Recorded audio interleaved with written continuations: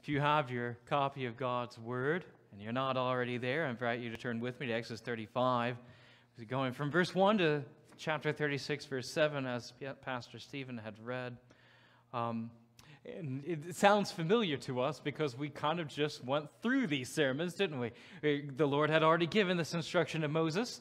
And so what we're going to do this morning is kind of go ahead and get ready to apply this. Because we've already studied, the Lord's instructions to the building of the tabernacle complex, what materials must be used, etc. But that was all before the great crime of the golden calf. And it felt like the deal was off. But the Lord showed mercy. And now the preparations are made to actually do the work under the leadership of Moses. How dreadfully dismal would it be for an architect to do all the work and detail an entire house with no contractor to lead a team to actually build it? Just leave the blueprints on the shelf to collect dust. What a beautiful blueprint that is. Get that out again. I'd love to see that. But let's not actually do anything that it actually says. Let's just read it. On the human perspective of all of this, how sad would it be if we worked without the instruction of the Lord, without the blueprint, without any of the purpose? As many see themselves, they work, just trying to make it through the week and enjoy a weekend, but not work for the Lord, simply a joyless existence, week in, week out until you die. There is truth and goodness to our work. And there's wise instruction of the Lord, which gives clarity to our work, our labor as worship here in this passage before us. So before we dig into the scripture together, let us pray for the Father's help. Heavenly Father, how precious your word is. How we come into an hour like this, our Bibles open on our laps, and just wanting to hear the instruction of the Lord, that we may meditate on it day and night, and find it so precious, that you would plant us like a tree behind living streams of water, and we drink it in our full. Lord, we come in thirsty for your righteousness. Lord, we pray that you would give us drink. Lord, that not only our minds would be instructed, but our hearts stirred, that we would love Christ. So, Heavenly Father, we ask that you would guide us through this text, that you would guide our minds, our hearts, as you give purpose to our labors, to your glory. And we pray all this in Jesus' name. Amen. So, Moses assembled the congregation, the people, to work. He gathers them under his leadership to put the instructions of the Lord to the actual building of the tabernacle into practice.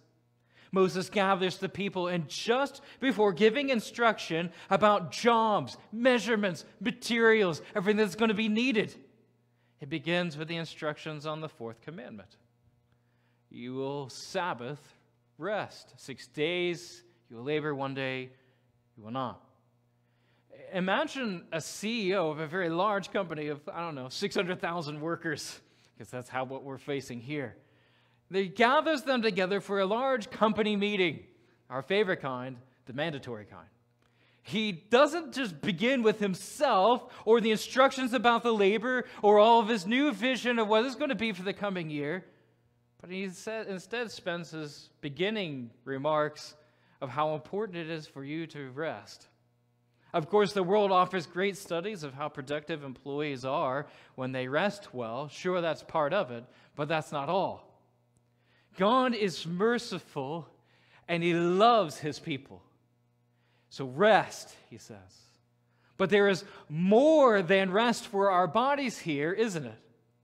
I like how Sinclair Ferguson describes Genesis 2, the rest of God after creation to Adam, seeing the day as Father's Day. Sabbath after Sabbath, this is my Father's Day. Each week, Adam was to see his dependence, but also his relationship with the Lord our God in resting on the Sabbath day, invited to rest as the Lord did. The Lord made the Sabbath for Adam, But Adam fell in the labors of the Lord, and instead of walking with God, he hid himself and covered himself. So we find here a renewal. This is a renewal of the Sabbath for these freed slaves, revealed a different relationship that they have with their new king Yahweh, as opposed to the cruel dictatorship of Pharaoh, which they have left behind. The laborers do not simply enjoy rest now, because they didn't rest under Pharaoh, but they rest as the Lord rested. To put it simply, to rest in the Lord. Now, as always, this points us to Christ, who is superior to the law. He told we who labor and are heavy laden to come to him and receive rest. He gives it. Not just rest in general, though. Don't think it was, well, he just gives rest. It's in general, however you want to define it. No, he says the rest is in him. Christ is our Sabbath rest, as Hebrews informs us. So if I am weary, I don't simply need earthly rest or try to define rest for myself. I need Christ. I need Christ who gives me rest. And this orderly labor group that we find in Exodus 35, this labor group that is assembled, that is a congregation to worship God, has a day of rest and times devoted to feasts or big meals that are meant to be enjoyed together before the face of the Lord. It isn't simply dreary labor. This is supposed to be a joyful people. These are not weightless, meaningless rules that we see in Exodus 35, just being reiterated that was already given to Moses. But these are commands followed by people who love the Lord their God. This is a far cry from the labors of Egypt. They worked in Egypt, but they worked for Pharaoh. No rest. Pharaoh didn't say, hey, every week, guys, so what I want you to do is come into the palace with me and rest with me. In fact, rest in me. I will give you rest. That is not how that worked. When Pharaoh commanded work, they worked, even if the work killed them. You go, you will not rest. In fact, I'm tired of commanding my guys to go out and get straw for you. Now you have to go collect that for yourselves. This is Yahweh inviting us into his rest. The worshipful labors of Pharaoh was joined with hardship, and the worshipful labors of Yahweh was joined with rest. The worshipful labors of Yahweh is also feasts. We see this, and it's not necessarily reiterated, but this is part of the plan. It's part of the instruction of the Lord that he gave to Moses when he was on top of the mountain. And it's somewhat of a return to Eden, where Adam worked the ground, but he didn't work by the sweat of his brow. He didn't work without rest, but he was joyfully walking with the Lord in the cool of the day. Yes, I say somewhat of a return to Eden, but it's not fully. Yes, we somewhat return now as we rest and feast in the Lord Jesus Christ through our earthly days. Oh, but we wait for the Lord's return, entering his rest fully in him, tears wiped away, joy forever restored to our bodies and souls wearied from the labors and broken by sin and death in this world. Moses finishes the instructions of the Sabbath as something holy to be taken seriously. They must all honor the Sabbath as a community, and if someone steals the joyful rest of God's people, he must be put to death. So we're to take it seriously. And now the people are ready for Moses' leadership to build the house of God according to God's instruction. So he said, this is why it's important that he begins this whole instruction with Sabbath rest. Don't forget why you're building. You'll forget if you do not rest on the Sabbath. You will forget the Lord your God. So rest, but rest in him. This is an important thing to highlight. Moses' leadership was strong and that he led the people to faithfully hear and do the word of God. He didn't do things based on his own fancies and his opinion, nor did he consult Pharaoh's advisors at their best building practices. It was just like, well, I don't really know what I'm doing. I don't know if the Bible's enough. I better go back to Egypt. Ask Pharaoh's guys, hey, how do you build pyramids? How do you do this, that, or the other thing? How do you read this? No, he simply took God's word to God's people, preached God's word, and then led according to God's word. It was as simple as that. We can become so obsessed in church strategy to building up the church. We can be obsessed, like, I need to get the best marketing advice. We need to get the best this, best that, or the other thing. The world knows how to build a church. They seem to be really good at building things. Let's go ask them, how do they do things? Instead, the old hymn, Trust and Obey, may well suit us better than all the best modern marketing strategies do their talking and their planning and their blueprinting. Would you say, just as a sake of introducing this next section, would you say that Israel, at this point in Exodus 35, as Moses has commanded the congregation to assemble, the word there is ecclesia in the Greek, it is the church. So you say he is assembling the church before him. Would you say that Israel was a healthy church at the base of this mountain? Would you say, man, this is spiritual awakening right here. Now think it through. Then what is a healthy church? Is a healthy church's best marketing strategies, the most exciting, the things that go on, those are the things that you need to be looking for when you're looking for a church. It is found in God. Is it found in a perfect leader? Well, was Moses perfect? Or did he rather disappoint at times? Is it found in the congregation itself and their excitements or their cultural relevance to the wilderness experience they're living in? Or would you say that a healthy church is found in a church that never sins? Because they grumbled. They did all the things that are very unattractive. And yet here they are at the base of this mountain. And God says, these are my people. This is the reason why I'm leading us here is what makes a church healthy. And what makes a people God's people is God. All the things that we come up with. There may be somewhat of good practical tips on how to do this and how to do that, but it is not the foundation of the church. The church's one foundation is Christ. And what makes us a healthy church is God with us. Mark Dever writes it this way: a healthy church is a church that continually strives to take God's side in the battle against the ungodly desires and deceits of the world, our flesh, and the devil. It's a church that continually seeks to conform itself to God's word. So again, that goes back to it. What did Moses do to be a good leader? Well, he simply took the word of God, brought it down, assembled the people of God, preached to them God's word, and then as they labored, he brought in the word of God. So he said, this is my leadership, telling you who God is as he has explained himself. Faithful biblical preaching and teaching does the labor of building up the church in the healthy expectation of one another to be doers of the word and not hearers only. It would be a complete fallacy to see this as Moses preached a great sermon and then the congregation walks away and they don't do a single thing. They were commanded to be doers.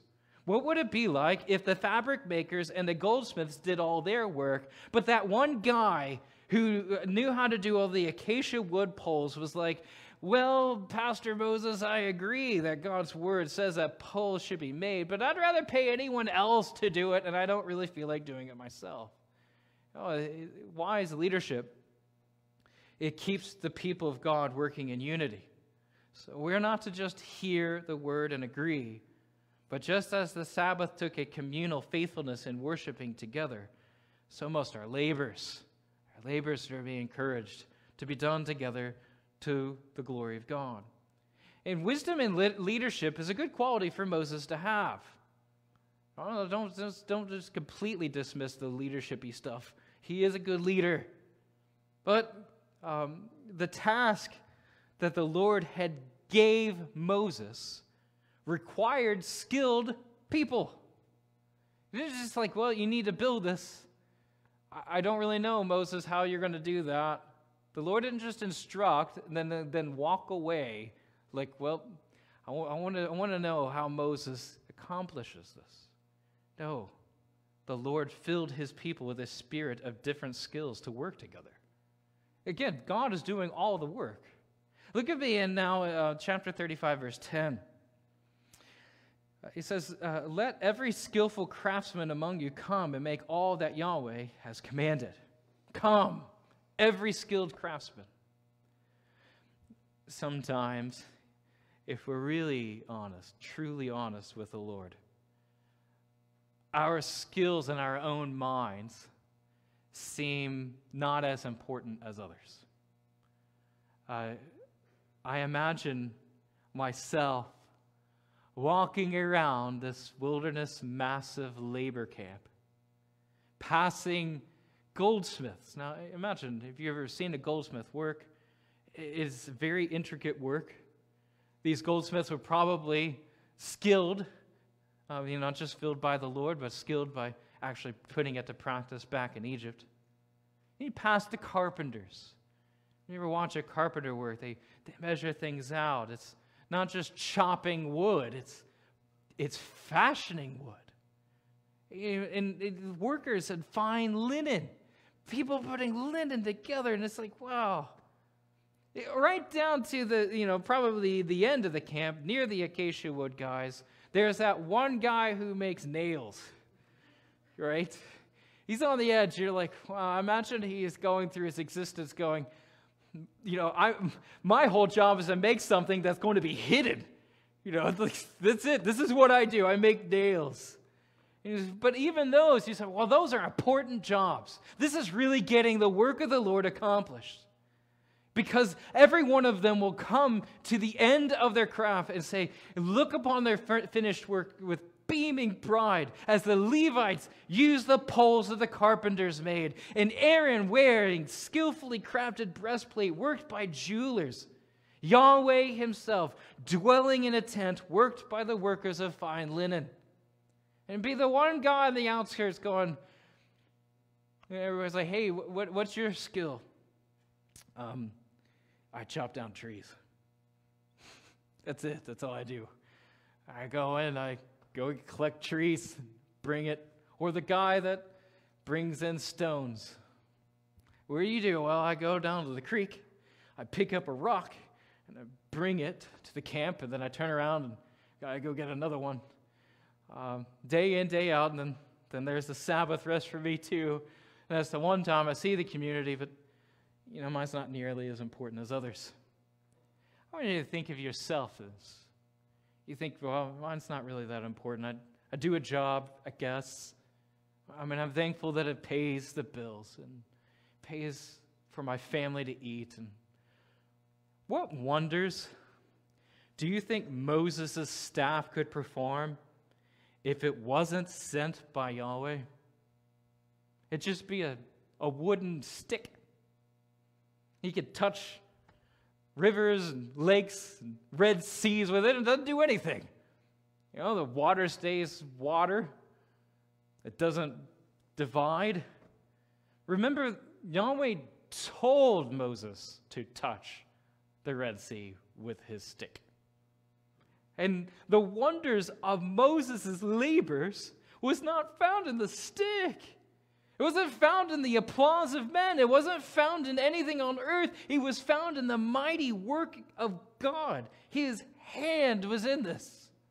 Has the Lord sent us and promised to go with us?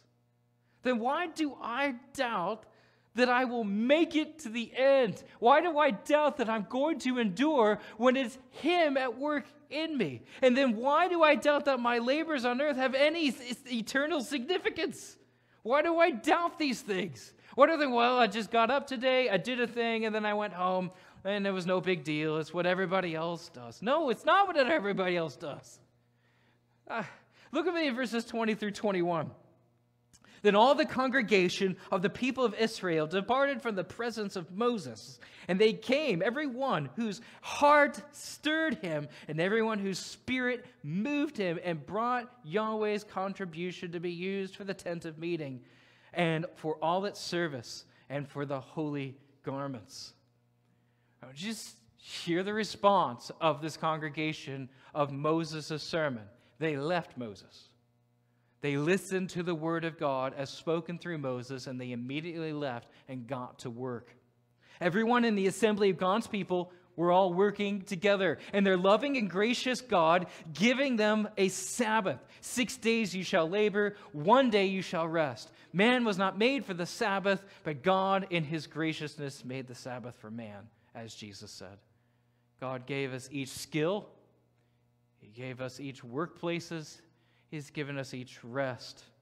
And when a church family encourages one another, not simply to emotionally cope with the hardships of life, but in the labors commanded by the Lord in all the one another passages, every individual follower of Jesus Christ will assemble with the willing and ready skills to joyfully serve the Lord in our service to one another. But the word of the Lord pierced the hearts of the people to use the skill that the Holy Spirit provided to worship God as hearers and doers of the word. In essence, the people didn't build the house of God. They listened and obeyed, but God is the one who commanded it. God is the one who gave them the skills. God gave them all jobs.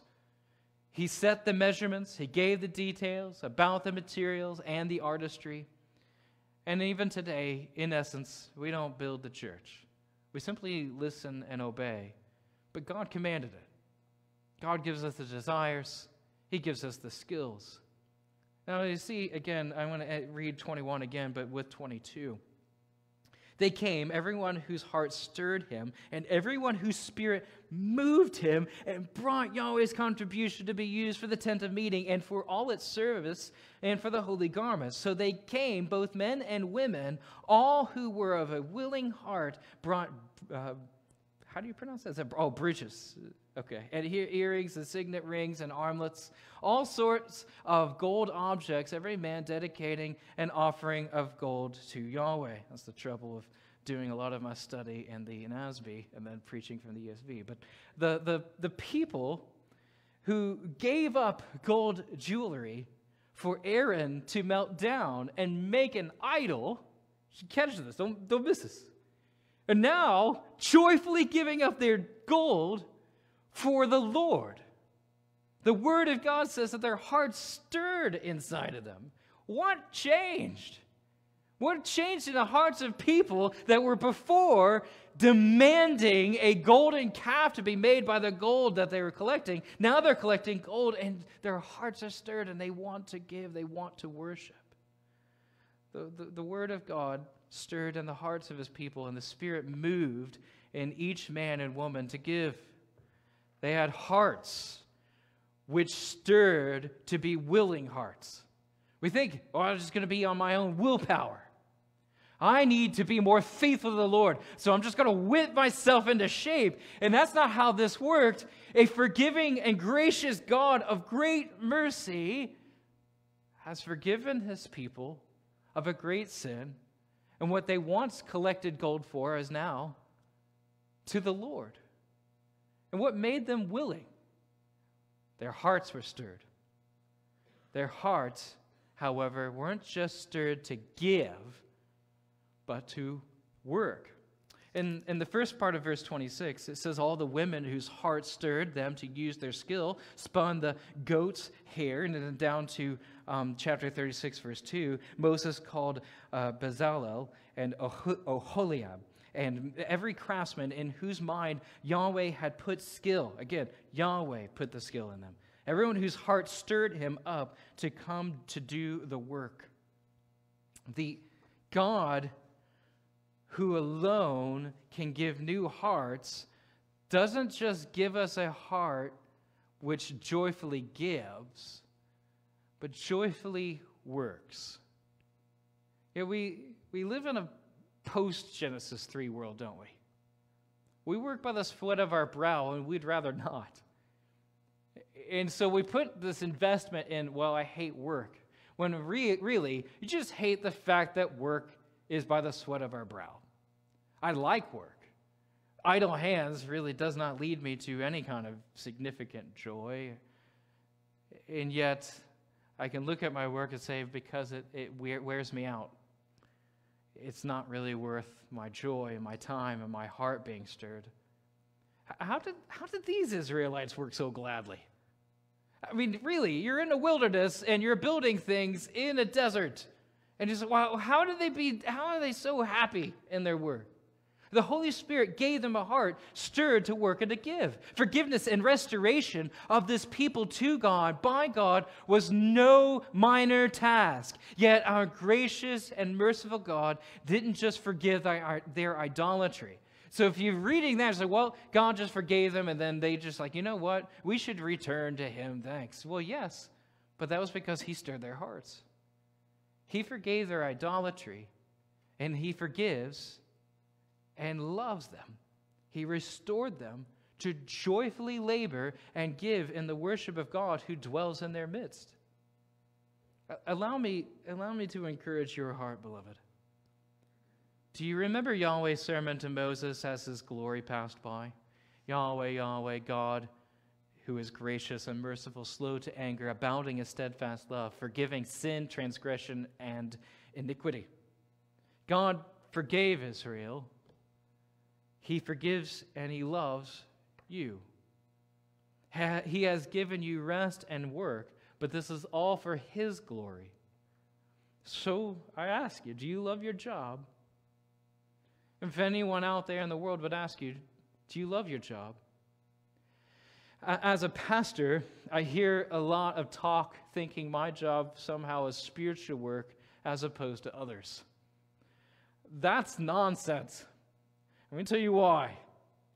All of you have spiritual work in your labors. It's not like God is confined to this building or my office or me. He has called each of us to where we are. And so all of you have a sacred task before the face of God. The Lord doesn't applaud me louder than he does you.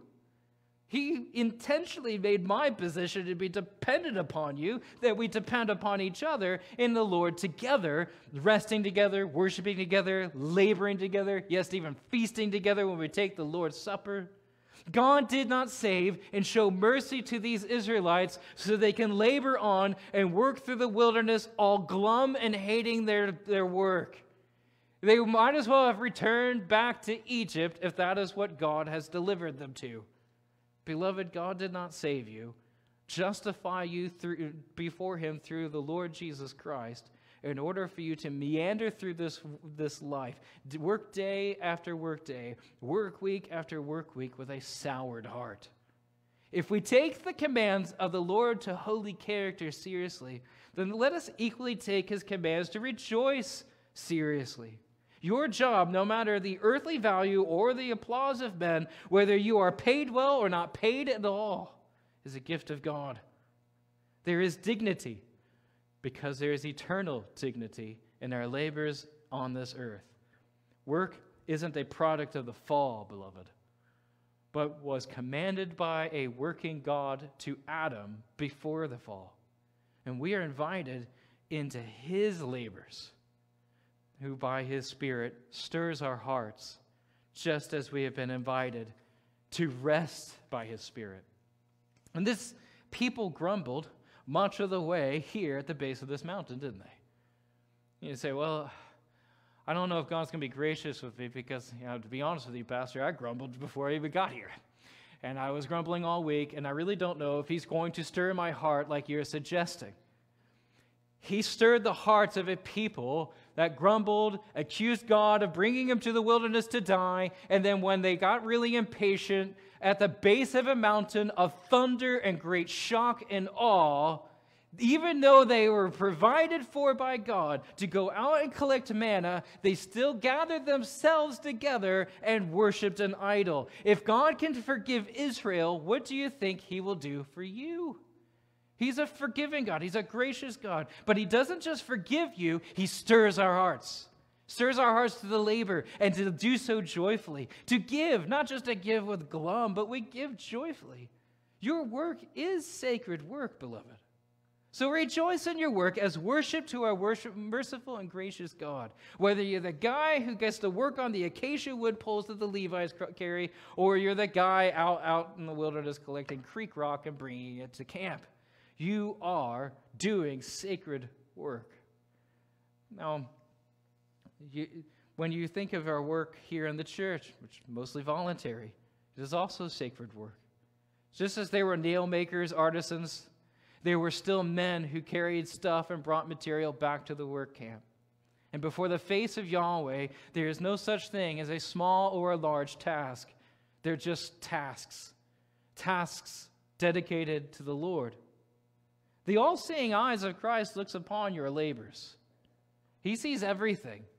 Think about what you do for a living. What human lives are impacted by what you do, whether you receive praise or not.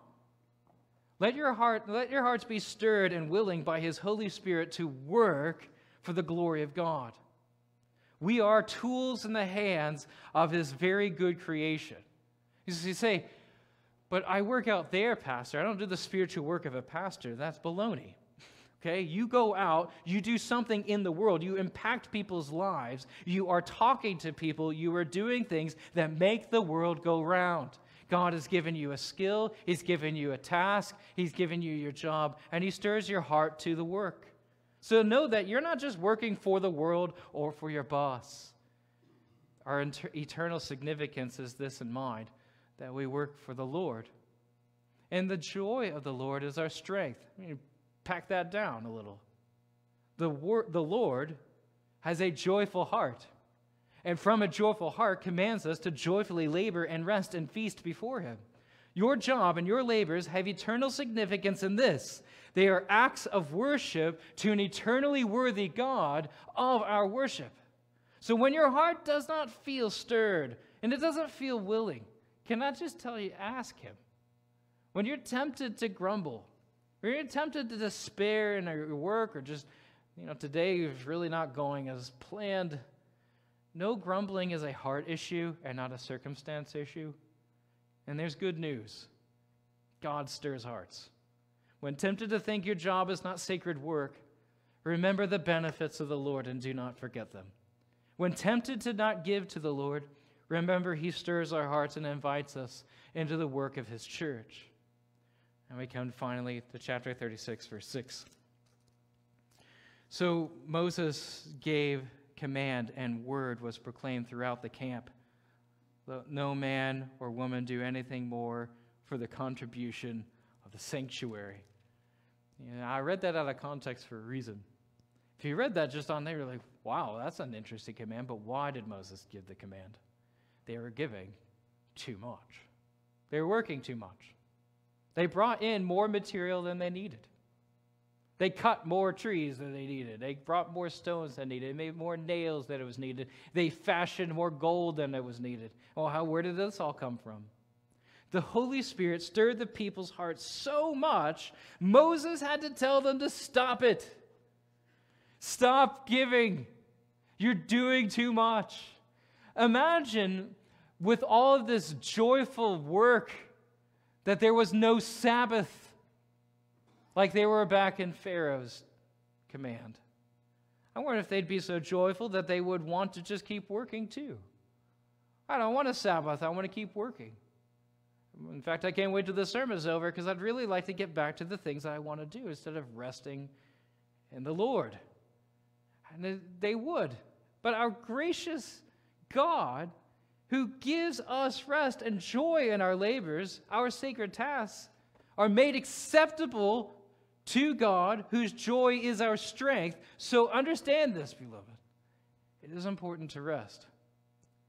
Moses could lead the people to work and complete the task of building the tabernacle according to the instruction of the Lord. But human hands cannot build God's house, nor can Moses prepare a place for us to live with God in a house not built by human hands. All this is pointing us forward. Christ said in John 14, "In my Father's house are many rooms. If it were not so, would I have told you that I go to prepare a place for you?"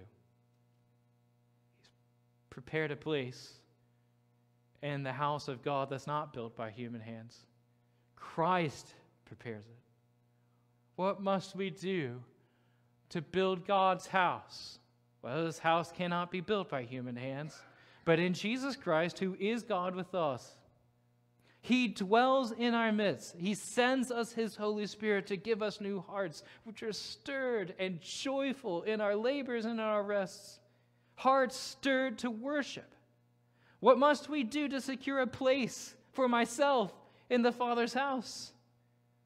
There's nothing we can do. There's nothing we can do to get God's attention. Hey, pay attention to me. Look at me. I'm doing better things than others. I need to go through some more religious hoops. Let not your hearts be troubled. Christ secures a room for his people. He has secured a place, and when Christ secures a place, we can be assured. Well, how? How does Christ prepare a place for me? Did he not say this before he went to the cross? He went past altars made by human hands, willingly a sacrifice, and as our great high priest, he is a better mediator than Moses. Moses, who came before the face of Yahweh and said, perhaps I can make atonement for my people, could not. But what Moses could not accomplish, Jesus did. And he, as our perfect sacrifice, guarantees a return to Eden, to be with the presence of the Lord forever, not hindered by sin, darkness, death, wiping away tears from our face personally as a touch to our face for the last time. And when Jesus says, I prepare a place for you in my Father's house, which has many rooms, it is guaranteed. So do not let your hearts be troubled. That is the crux of that message that Jesus gave. Do not get anxious. Do not grow weary in doing good work. For Jesus himself has made ready the place in the house of God for you. Does the room in the house of God, not built by human hands, need more of my earthly labors? Maybe I need to whip myself into more shape because I'm afraid I'm going to lose that place. No, you are not. You didn't prepare it. You don't lose it.